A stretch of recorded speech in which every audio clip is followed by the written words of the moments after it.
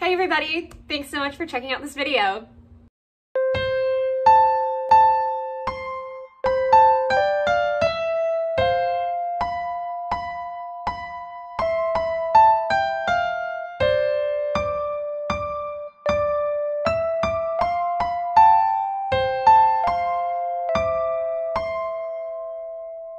So if you're tuning in here, hopefully it means you've already seen the making of the Cinderella bodice. If not, I will link that video in the description below and you can check it out there. But this is just me walking through and making the skirt for my live action inspired Cinderella dress. It's based off of the Simplicity pattern. It's pretty simple. I don't think there are that many steps.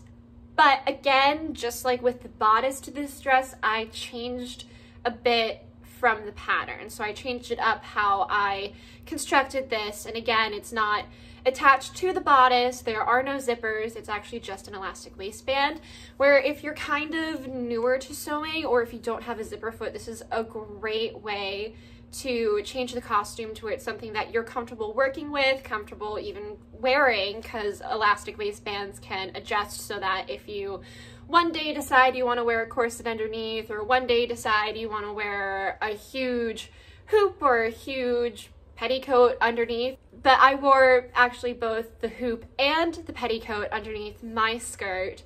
Just the elastic waistband is nice so that depending on the day and depending on what layers you're wearing underneath, it will still fit and you'll be comfortable.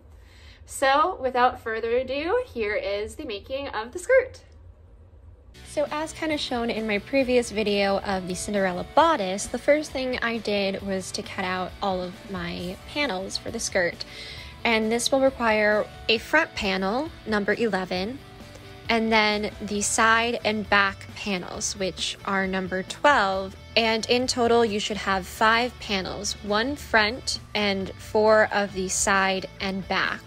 I also serged all of the edges of each panel just to secure the fabric and make sure it doesn't fray. So next what I'm going to do is start assembling the pieces together, and it's really quite simple. Base everything off of number 11, the front piece, and pin a side panel to each side and just sew it on through the machine. Then go ahead and pin another side panel on and run it through the machine until all of your panels are attached and connected together. I then went ahead and finished the bottom of my skirt by doing a double fold hem all the way around and ran that through the machine. Careful of all the pins. I repeated all of these steps for each layer of the skirt. So I had the base blue satin, and then I had 2 layers of blue tulle, 2 layers of purple tulle, and then this pretty shiny top organza layer. I've now lined all of them up, and I'm going to run a basting stitch along the top, leaving extra long tails so I can gather the skirt in a minute. And here's the awkward part. Somehow I lost all of the footage of working on the actual outer skirt to this Cinderella dress. So the next you're about to see is the tulle petticoat I made to go underneath. And it's made of all the same steps, all the same pieces from the pattern, just in a pink tulle. So hope you don't mind.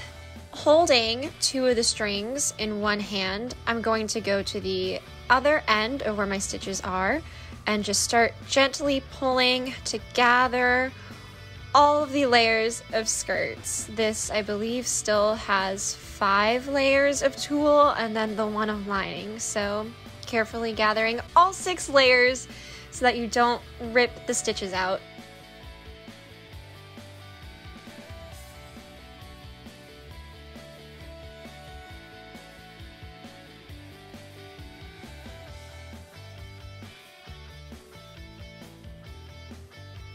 I gather it to the length that I know is just a few inches more than my hips. And once that's done, I tie all of the threads together and cut off the excess threads. Next, I'm going to make the waistband, which is made of these 4 pieces, and I'm just tracing and cutting out some interfacing to help keep it sturdy. Now I'm just ironing on the interfacing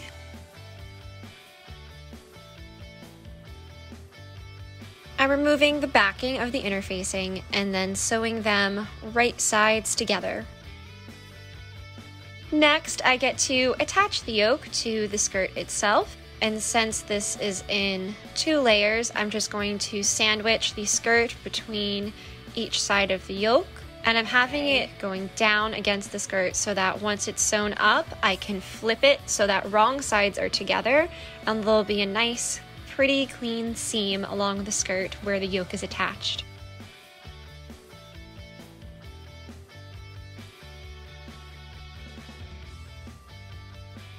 Now that it's sewn on, go ahead and flip the yoke up to its proper position. And to make the actual waistband, for this one, I'm just taking some ribbon. And again, it's the same idea of sandwiching 2 layers of the ribbon around the yoke so that I can flip it up and the seam will be nice and clean.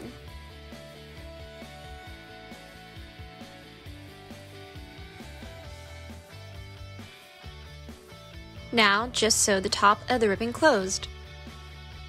Next step is going to be adding the elastic. I've attached a safety pin to it and I'm just going to run it through the whole waistband.